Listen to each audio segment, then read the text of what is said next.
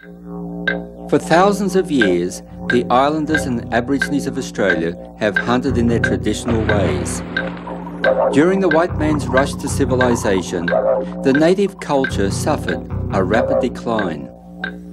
Today, there is an enthusiastic resurgence in the desire to preserve this culture and teach the young generation to become, once more, the timeless hunters.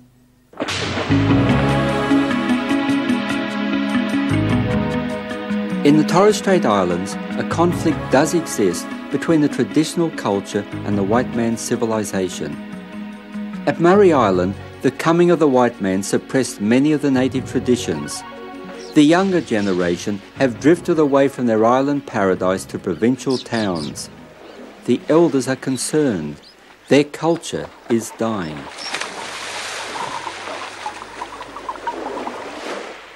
A cultural revival is now directed toward the school-age young.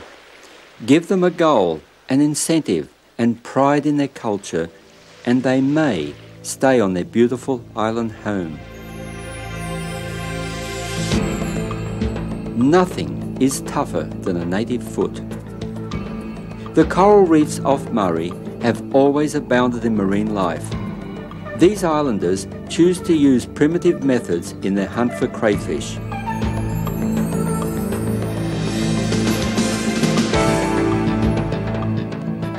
Bare feet and venomous stonefish do present a danger. Calluses and coral cuts scar their limbs.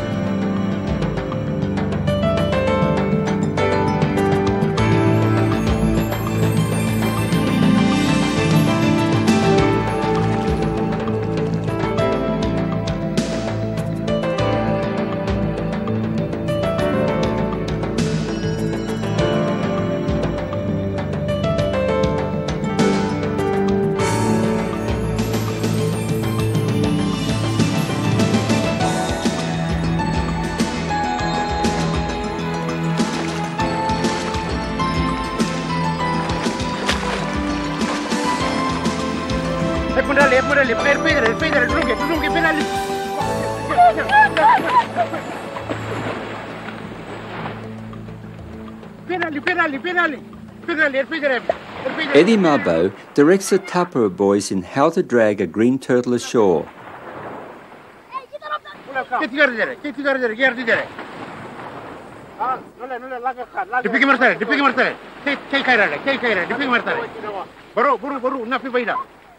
Roast turtle for dinner tonight.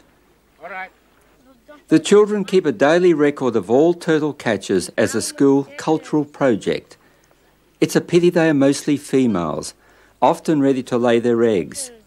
Over 1,500 green turtles are caught each year in the Torres Strait.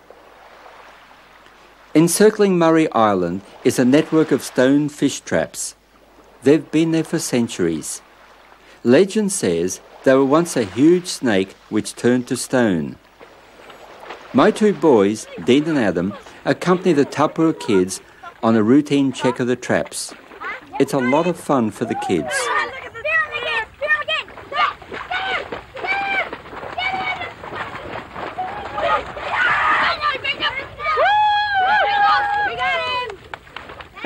Any broken sections of the trap must be repaired.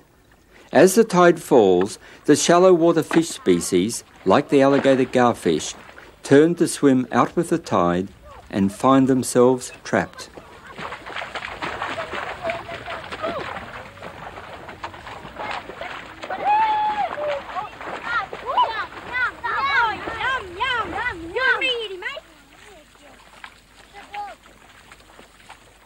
The garfish catch will feed the kids, and the turtle will feed several families. Frigate birds are kept as pets. Their wings are trimmed so they can't fly away. Turtle is cooked in the traditional sand oven. First, a fire is prepared to heat the cooking stones.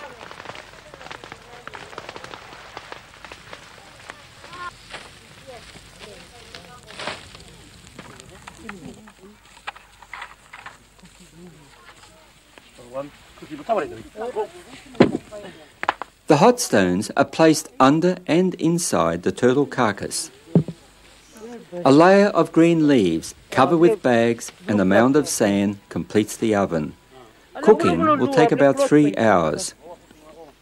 The kids don't have to wait. Their catch is cooked in minutes.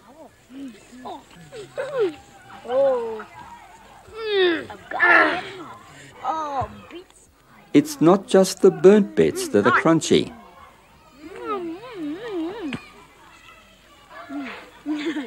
Couple of bones. Yeah. The blood from the second turtle draws a predator, a big shark, a 3-metre whaler. Islanders tend to be blasé about any dangers, but this shark has them running scared.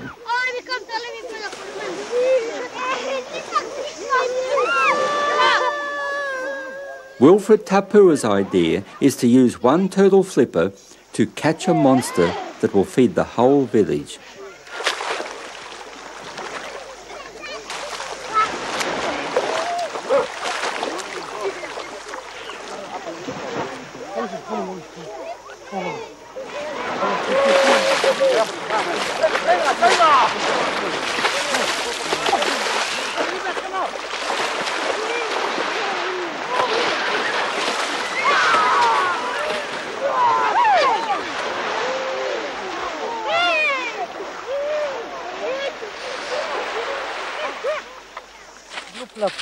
The people of Murray feel a need to protect their culture, not just the folklore, but as a way of life. Their population has dwindled to 1/3 of its size in 30 years.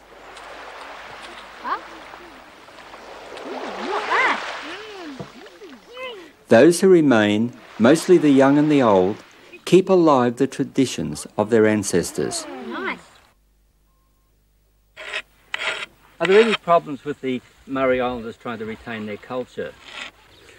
I think the major problem is with them trying to combat with the influence of outsiders, and of course retaining their own is a major problem because of these influences. There is a conflict between the system of the church and my culture, Murray Island culture, my identity, and therefore what I'm trying to do with a lot of the Torres Strait people is to blend those two together. It'll take time, it's very painful, but we hope we will do that by freeing the expression of our faith and our worship and everything. Early missionaries destroyed their pagan rites and sacred objects. The famous drum of myrrh, carved in the shape of a shark, survived because it was hidden away. Its ominous beat once signalled the headhunting warriors to prepare for a raid.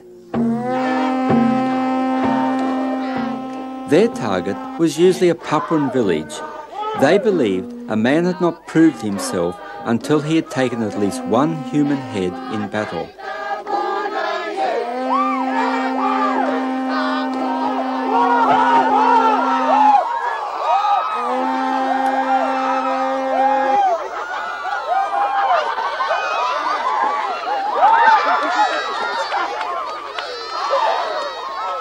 The kidnapped victims were doomed. Those killed in battle had their heads cut off with a bamboo knife and strung on a cane loop to be taken home in triumph.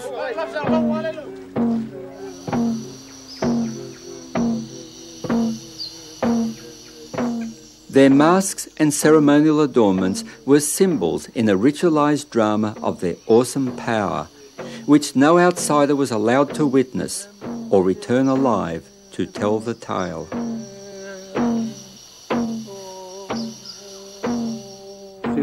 Since I've learned from my father, he taught me it's become a part of our lifestyle here, and we share. We don't keep it for ourselves. We share it for our kids, and we like to them to carry on with our culture. Today, they have modern schools, and they learn something from the school, which is part of their education. And we need this culture, and it doesn't gonna leave them.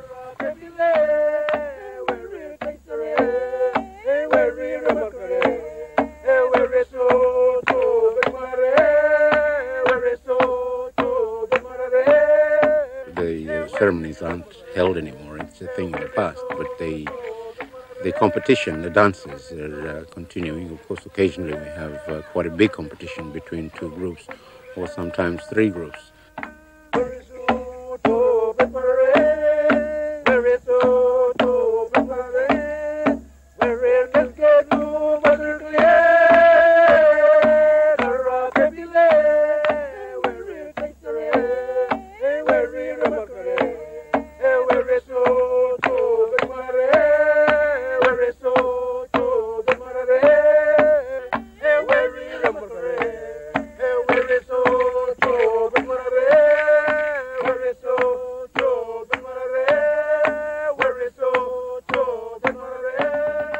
This sardine scoop dance leads to the shark dance, the story of Bisam and Cuscus, who put on the shark masks to chase the sardines and turned into sharks.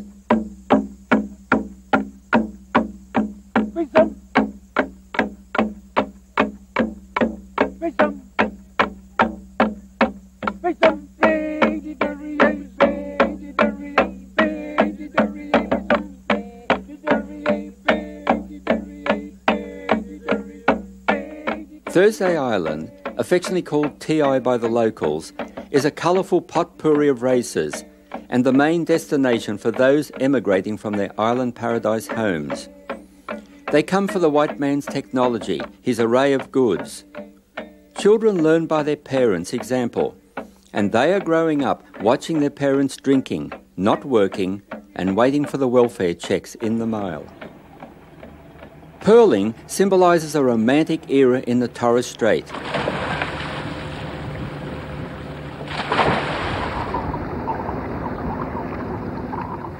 It began in 1868 and paved the way for warriors and hunters to become pearl divers. It was a time when the natives were gainfully employed. Plastics ruined the industry, but pearl culture has brought about its revival. The lure of the pearl seduced the divers into the perilous strong currents, the deep water and the bends. And a short life indeed. The Boigu Island community exists on a few hectares of low land surrounded by a mangrove swamp. The New Guinea coast is only a few kilometres away. The murky water abounds with turtle, crocodile and dugong. When a boy reaches puberty, his uncle makes him a special dugong harpoon called a wop. His initiation into manhood requires him to harpoon his first dugong. 18-year-old Greg Toby is ready to prove his manhood.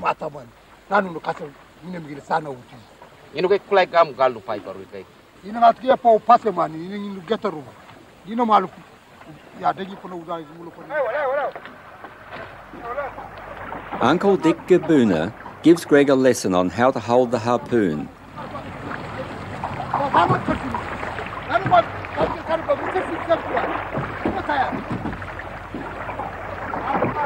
We travel over 10 kilometres before the first dugong is sighted. Dungle, they call it.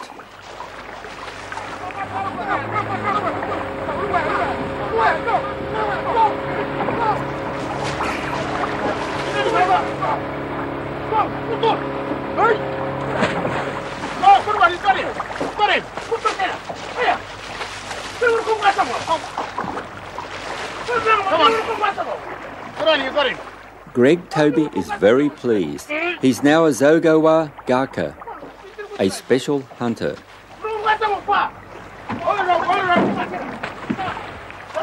A rope must be looped around the dugong's tail so that the animal can be firmly held and rolled upside down to slowly drown.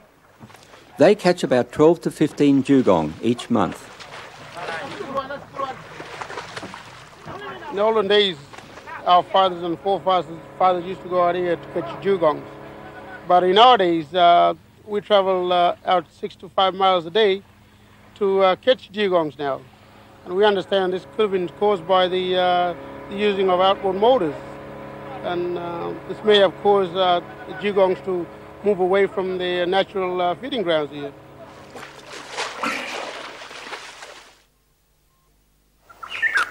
This man He's the last of the carver, and if he dies, there's no young people following him up. So when he dies, it'll be going with it.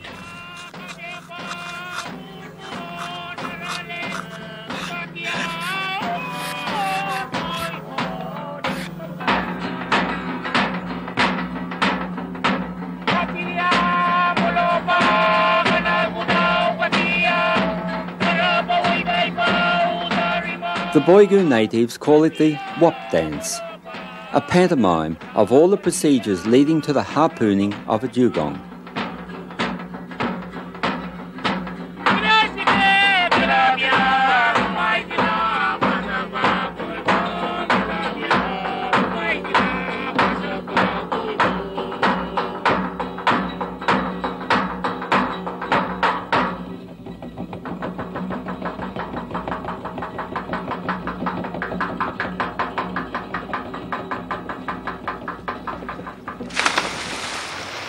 This is Wonga Beach, north of Port Douglas.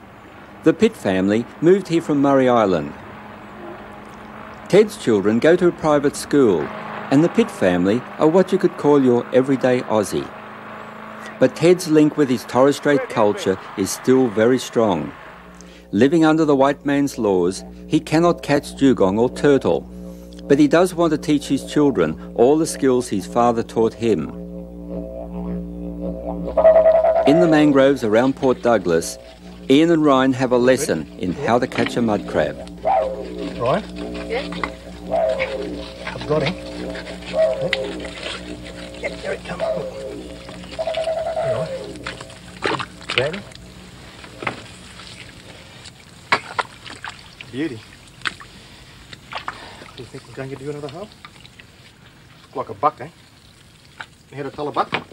See one underneath, you can tell by the flaps underneath, they're narrower than the female. The female's wider, the smaller nippers.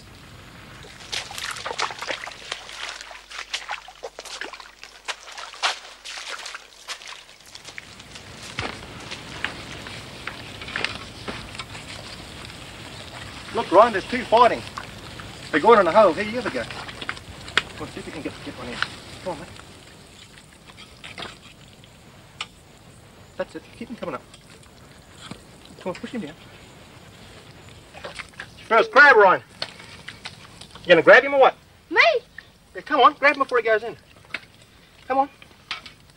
Grab him. Beauty.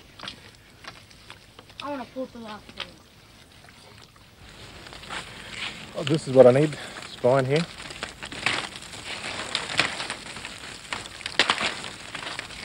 Ian, your turn. Now, see if you can tie him up, mate.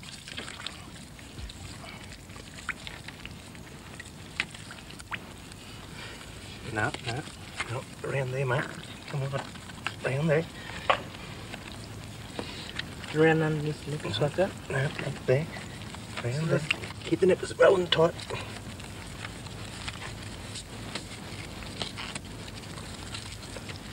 Now look what you're doing here. Had a pretty good day today. Yeah? What happened? Oh, we got a few crabs. Ryan caught his first one. And Ryan caught one out of the hole himself. Yep. You're just getting too good, bub. You gotta take over from Dad one day. Yeah. Hey? Okay, put it under. Daughter Edwina also learns bush cooking skills from Ted's wife, Everest. Very carefully. The other one wants to come too. Never mind. We've got them both in one shot. Ryan, you're gonna come and have something to eat.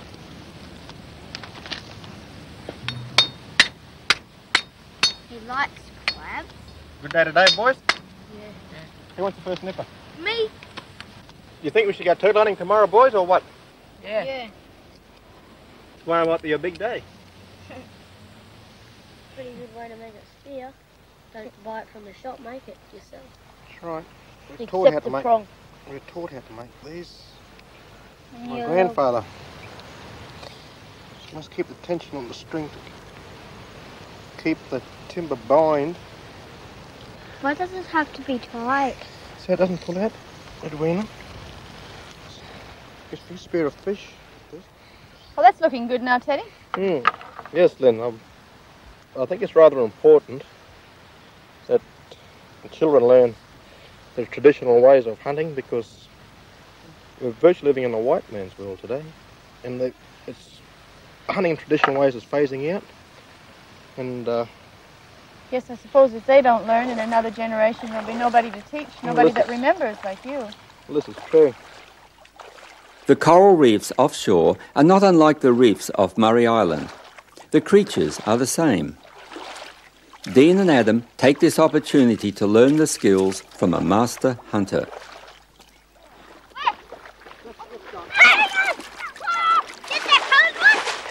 Hold your spear better, mate. Don't forget refraction. Take them!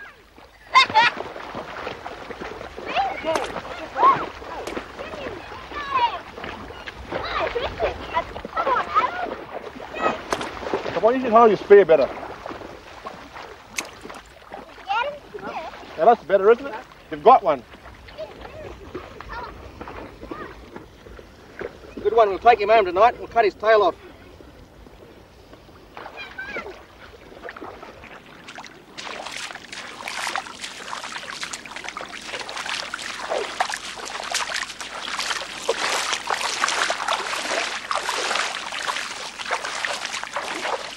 There's a crab here. Hang on.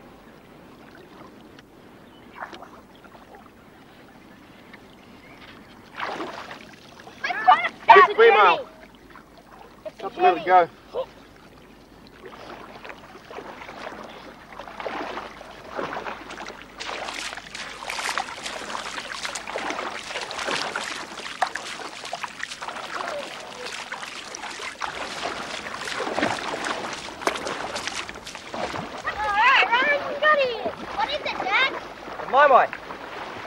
The reason why they call these happy moments is because if you get poked by the fins for a short while, you'll have more than happy moments. They're painful as a stonefish, but they're very good eating.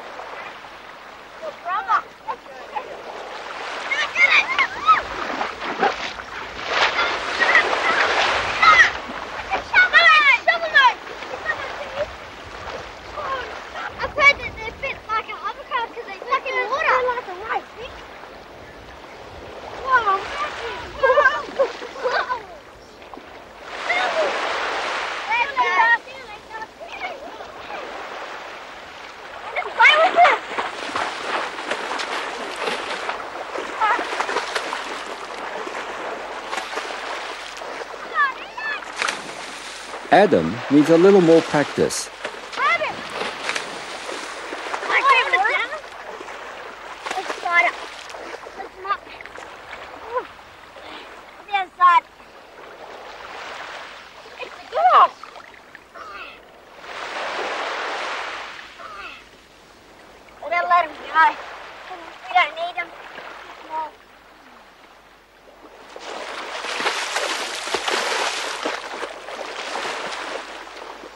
Use both your hands. Leave this one alone. Work it over, under, over, under. Pull it towards the work. Over, Under. over, Under. Okay, you do this next one. Do this next one. Leave that alone. Yeah, do the next one. over.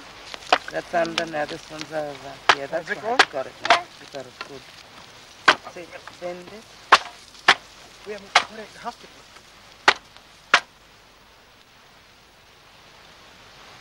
How's it taste? Kunai. Have you got that one in? Teddy Pitt's sons have learnt a lot today and sharpened their hunting skills.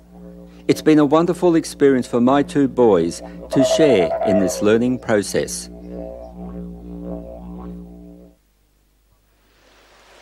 The children of Papua New Guinea and the Solomon Islands have an opportunity to learn hunting skills from their fathers at an early age.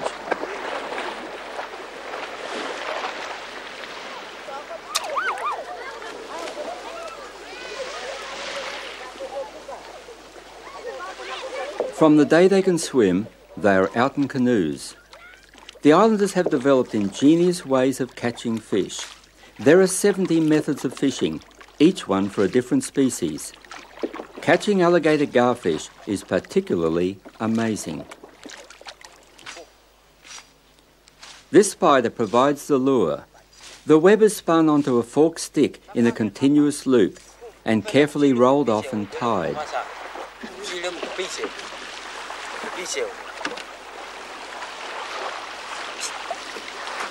The kite is used to make the lure skip lightly over the water.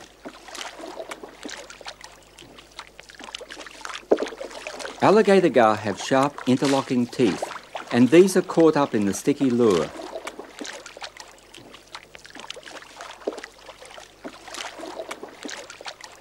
Only a few are skilled in the art of kite fishing, and they pass this skill down to their sons.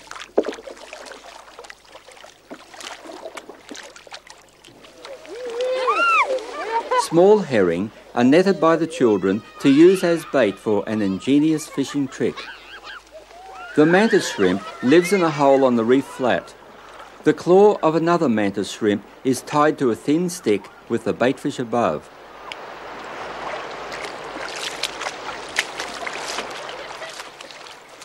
The idea is to place a baited stick in each hole and wait.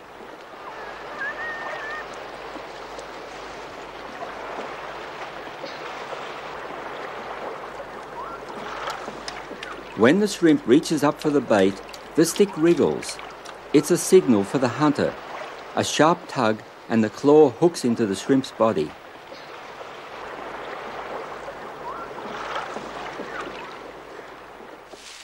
Jungle rabo vines are used to corral fish on the reef top.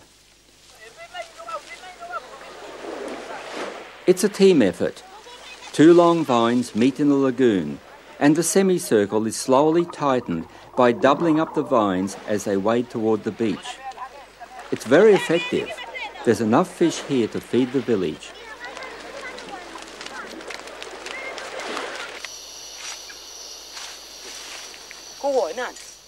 The bomb vine has a different purpose. When its leaves are crushed, it becomes a drug. The leaves are mixed with sand. This will help the drug disperse in the water. Crayfish hide under ledges during the day and are hard to reach. When the natives want to catch a particular fish, they first study it and then select the right technique. The drug is pushed into the coral. It doesn't kill the crayfish, just makes it groggy enough to stagger out of its hole.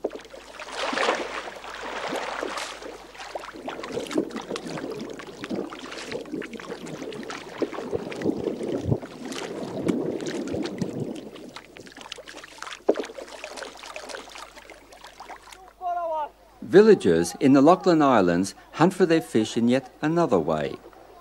They lay a series of nets in the lagoon, each one weighted down by many seashells. Then the canoes turn back in a line. Long poles thump the surface and the frightened fish race into the net. Goggle divers stand by to make sure none escape. They move to another section of the lagoon and lay the nets again.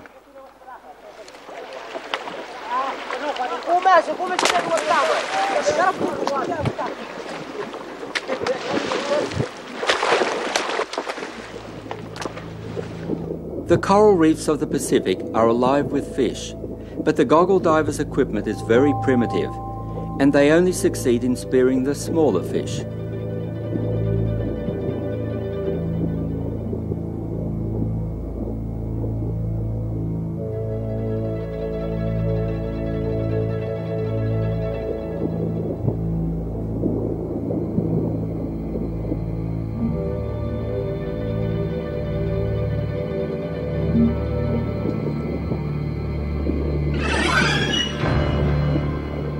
The sea is also the domain of the shark, and like it or not, the native divers have to live with it. Every day, the hunters must compete with the shark for food. The Trobriand Island shark hunters have a healthy respect for the shark. Before the hunt, they accept special leaves from their chief and believe these leaves to have magical properties.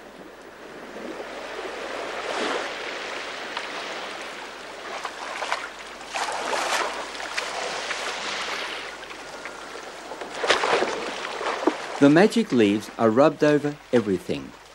This will keep them safe from the sharks they are about to hunt.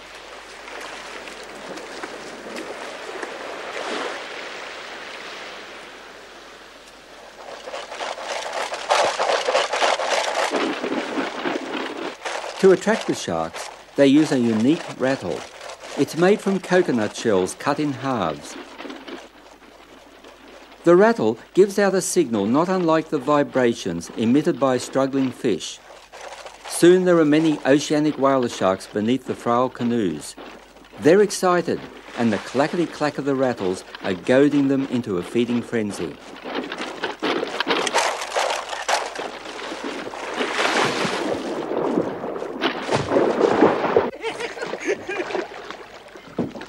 The choice bait should be snapped up quickly, now that the rattle has created a feeding mood in the sharks. The attached buoy will signal a strike and help to tie the shark.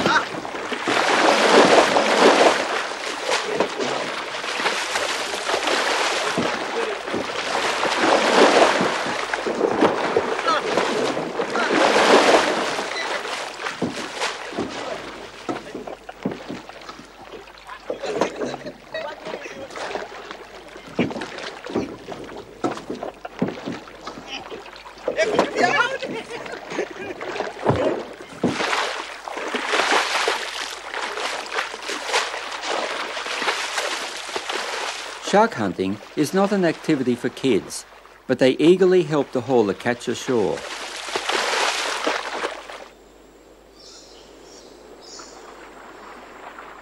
High in the Mossman Gorge, north of Cairns, the Aboriginal spirit of Kubiri watches over the Gugu tribe and takes care of the creatures that live in the clear mountain stream.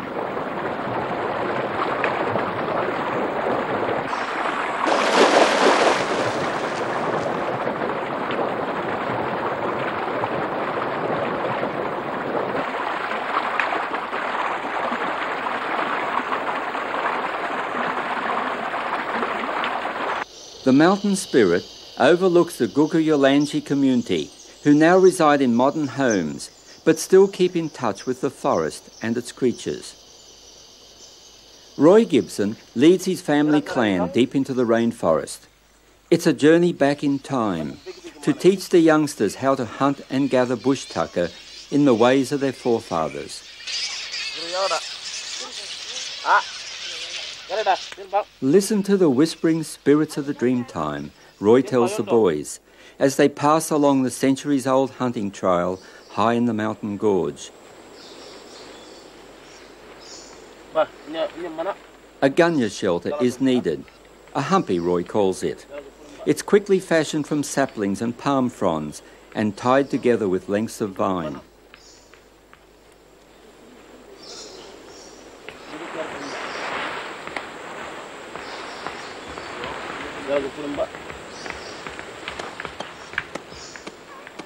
A young hunter is not complete until he's dressed in ochre.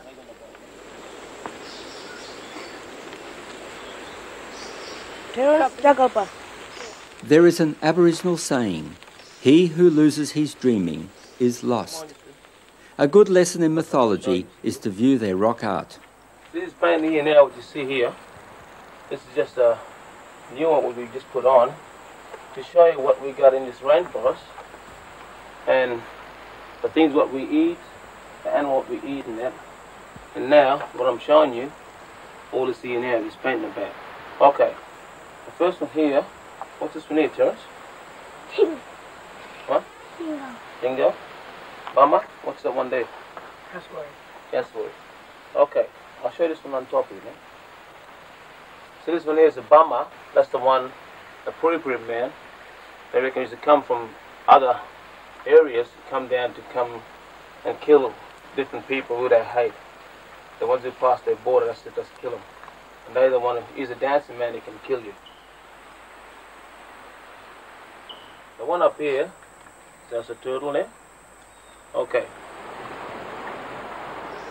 Understanding nature for the Aborigine is a continuous study from birth. He learns to read the signs of everything that lives and has a bearing on his food supply. Okay, boys. This could be the best place for the crayfish in there. I want you to go look in there and get that crayfish out of there.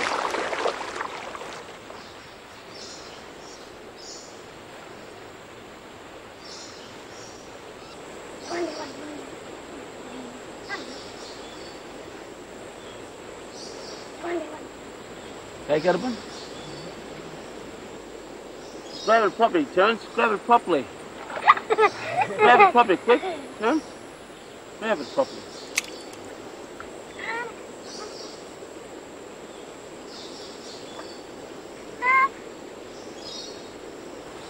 Yeah. May. Yeah. Minya. Minya.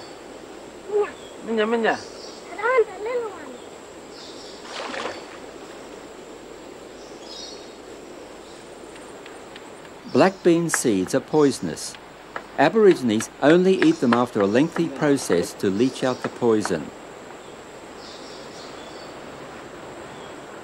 Crushed raw and tossed in a pool, they provide another source of food, drugged crayfish.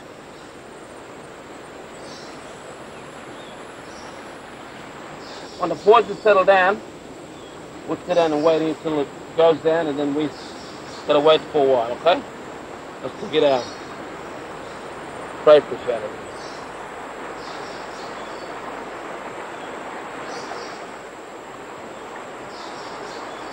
The current carries the poison into the crevices. When ingested, the drug works quickly and the crayfish stagger from their lair. One more in the cellar. Quick, you got him, man. Hurry up, quick, grab him. Grab him, grab, quick. Here.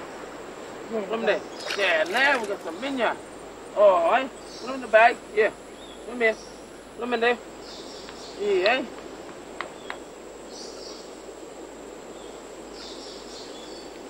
Hey, look, you still. Come here then. Got some may here. Wild ginger. What we're going to do, we're going to take it down there. Get the crayfish. We're going to eat that minya with that and with this, okay? Now, peel them out now. Bring them down there to that humpy down there, okay? Trên bal. Yo bal. Hey. Oi. Hey, may dia. Minya. Minya mana ni untuk? Yo, ha? Nada dah. Opal baju kok, minya. Jaga lagi, minya wajib tu. Nada dah. Yo bal. Minya be. Opal baju kok. Ajen, dagai baju kok.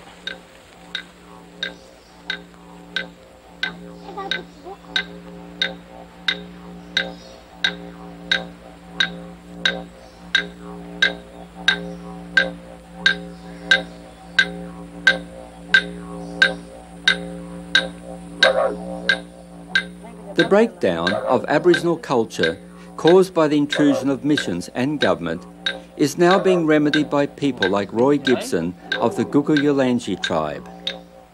They have always been, first and foremost, hunters and food gatherers.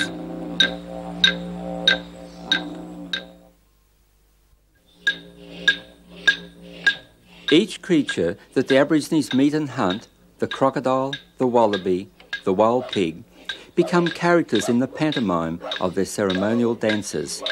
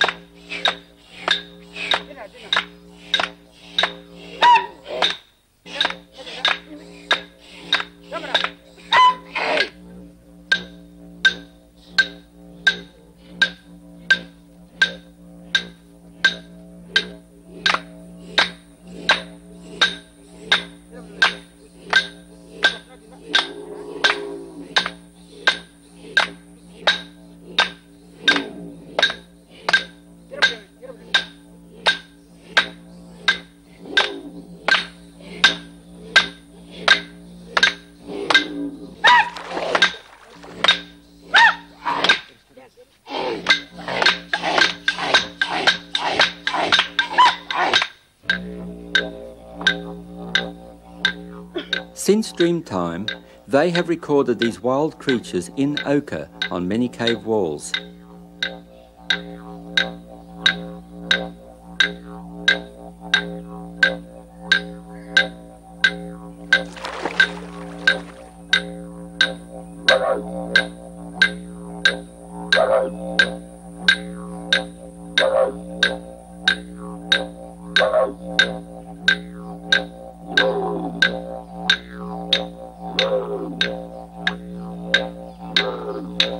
For thousands of years, the Aborigines have lived with the land and hunted the wildlife. This dramatically changed from the day Captain Cook landed. The people were herded from their tribal lands and made to live in confined missions. Only recently have they been allowed to return to their land and practice again their ancient hunting skills. Aborigines at the Holroyd River are on a wallaby hunt. A dingo is too.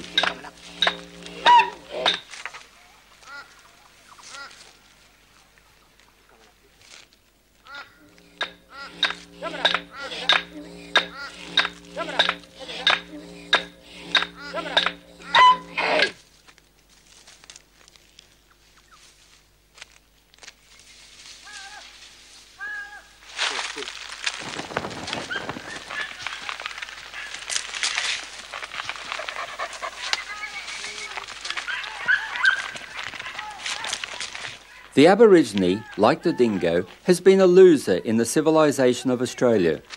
We are apt to call him lazy. We forget his powers of endurance in the relentless chase and the patience and skill he uses to stalk his prey. The West Australian coast is a land of rugged beauty, of tidal overflows, and caves of incredible rock art the Aborigines call wanginas. These are their gods who came from the sea in the monsoon winds. Some look surprisingly European, smoking pipes, and perhaps are caricatures of our earliest explorers. The Bardi tribe hunted dugong and turtle on a two-section mangrove log raft. They let one half go to be towed by the animal and follow on the other half.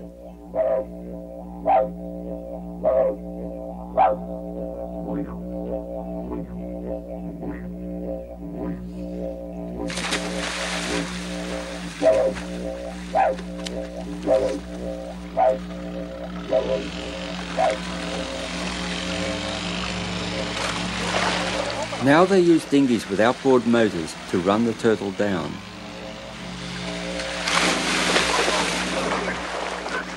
No more is there skill in the chase, only in the final capture.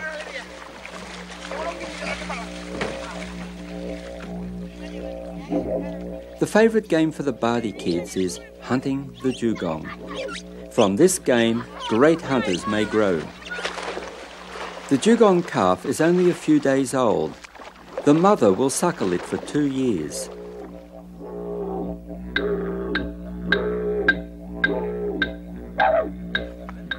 Roy Wiggins is a great dugong hunter.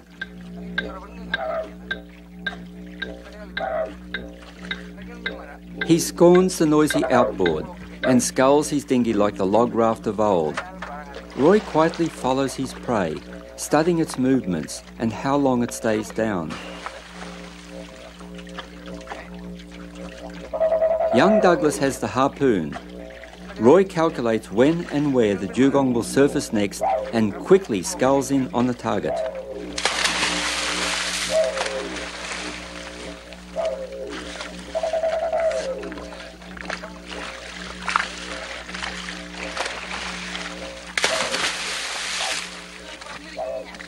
The dugong hunt varies only a little from place to place. Always there is a mixture of old traditions with new technology. Somehow, the dugong population survives. The Hopevale Aboriginal community north of Cooktown show pride in their homes and well-kept lawns. They are also great dugong hunters. But there is no open season here, just a short 6 weeks permit through January to hunt for their favourite food. The boys learn young, Les Gibson teaches his 7-year-old grandson, Dallas, how to rig the harpoon. The knot. You watching? Hold the loop. You understand that? And work it until it's very hard and firm inside the hole.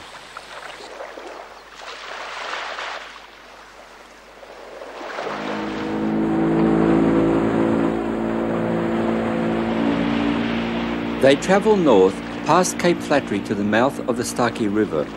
The dugong herd migrates south at this time of the year to calve and feed on the seagrass beds.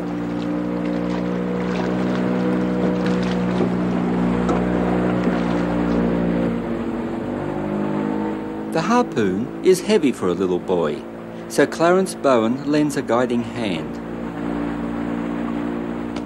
The turtle is lucky. Dallas missed.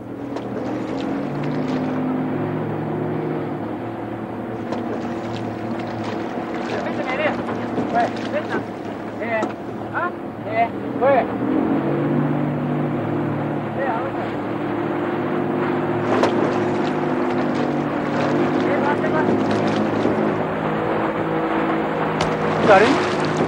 Got him. Good boy. Hold him. Good boy. Hang on to him.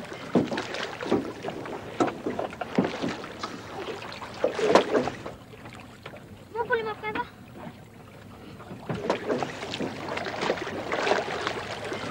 Hey, wait. The rope. All right, you want to get ready?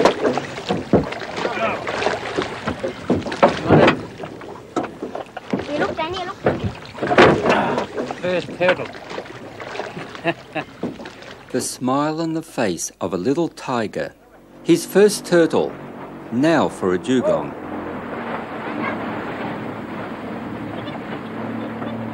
There are well over 50,000 dugong in Australian waters. They do not appear to be an endangered species. They live long, more than 70 years, but breed very slowly, with an average of only one calf every 3 to 9 years. The Hopevale hunters catch perhaps a dozen dugong a year. More are drowned in licensed gill nets.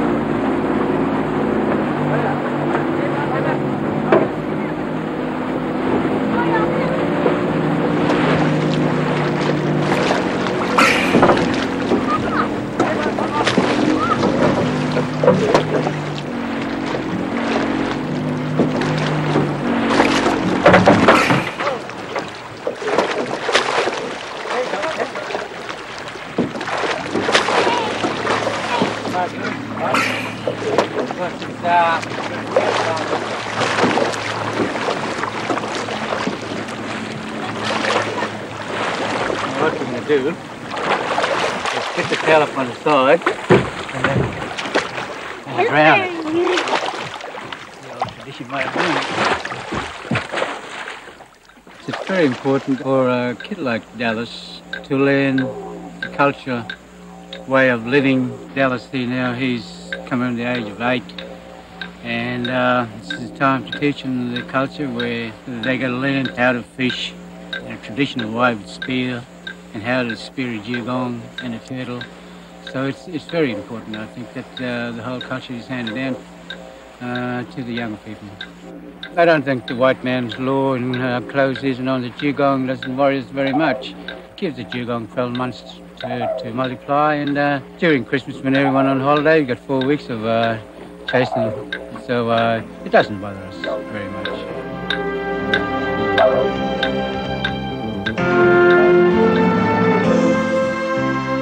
Except for some overfishing near the New Guinea coast, the hunters appear to have made little impact on the healthy dugong population around Australia.